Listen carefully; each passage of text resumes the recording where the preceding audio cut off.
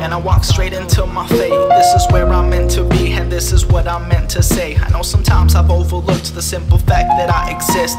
Don't take this as a diss, but you should talk less, cause you speaking with no purpose. All you do is move your lips. Your words carry no weight, they can't stand on their own. So do us all a favor and put down that microphone.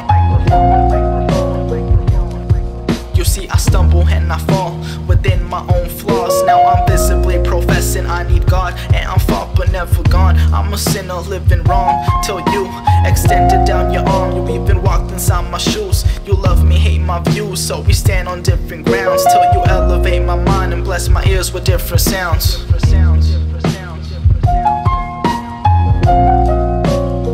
And that's what God is doing today. He's calling people out of the world for His name, whether they come from the Muslim world or the Buddhist world or the Christian world or the non-believing world. They are members of the body of Christ because they've been called by God. They may not even know the name of Jesus, but they know in their heart that they need something that they don't have.